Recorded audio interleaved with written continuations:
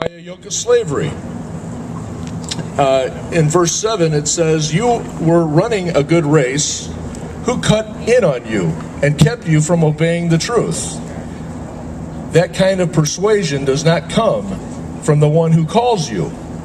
A little yeast works through the whole batch of dough. I am confident in the Lord that you will take no other view. The one who is throwing you into confusion will pay the penalty, whoever he may be. You know, thank you. So I guess the message there is we live in a free country because of God. He made it happen, and it's through his Son. If we want to preserve our freedom, we need to work on ourselves. And I hope that's an inspiring message for you, and more can be found in the Bible. So I encourage you all to look there. For the future of our country, we're all dependent upon you. We all need to work together. With that message comes the beginning of our evening. Dave Smith is going to say a prayer. Hello, everyone. My name is David Smith. I'm the Executive Director of the Illinois Family Institute and Illinois Family Action. And maybe you've heard of us, but we try to bring Judeo-Christian values to public policy in Illinois. We have a voter guide over there on the registration table if you'd like to look at it. But would you mind bowing your head with me and saying a quick prayer? Heavenly Father, Lord, first of all, I want to say thank you so much for this beautiful night and this beautiful fall that you've given us, with the beautiful trees that are changing colors, and your creation speaks volumes all around us. You are evident everywhere.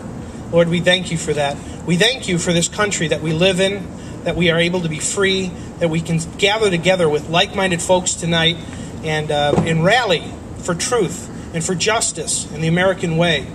Lord, I praise you for that. I thank you for that. Help us to be good stewards of that gift of self-liberty, self-government, Lord.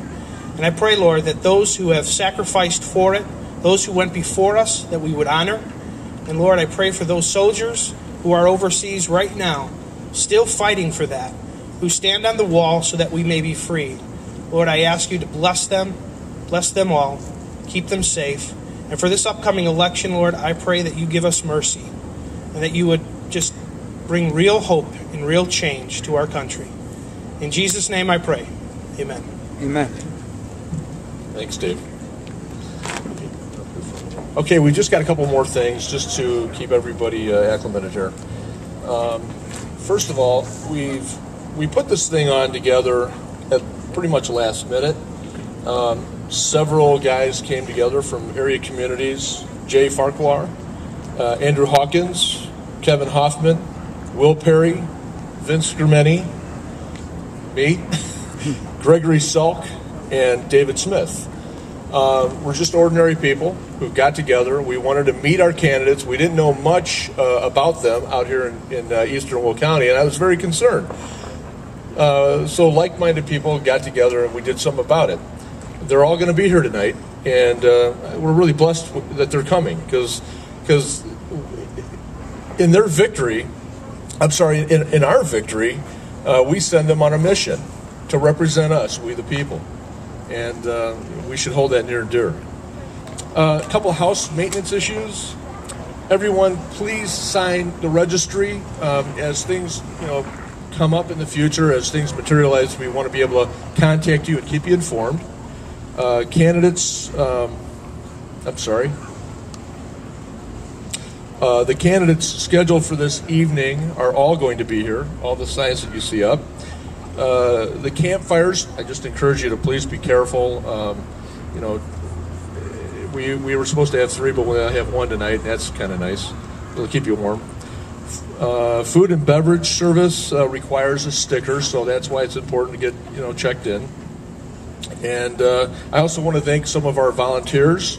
Dale Nelson's cooking tonight. Jay Bourne is our public safety point person. Jane Selk did a lot of transportation errands today, and we appreciate her service. And Gene Kibbe for setting up. We're very thankful you guys helped out today. And there's going to be more throughout the evening that we'll acknowledge. Garbage cans, since we are all volunteers, we just ask that everybody, use the garbage cans. There are several around here, and of course there's bathrooms over here. There's 2 for women and 1 for men. With that, I'm going to introduce to you the band. Vince Scrumeni, one of the local boys who's lived here all his life.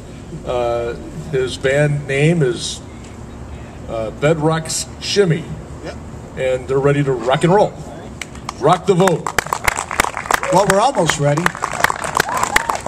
Thanks, Don. And let's have a hand for Don for allowing us to use this property for this. And he was the main phone call. It was about, 13 days ago, I think, exactly. Don calls me up on a 2 o'clock Saturday afternoon. He said, "Hey, Vince, what do you think about having a rally?" "Oh, yeah, I'm always open for a party."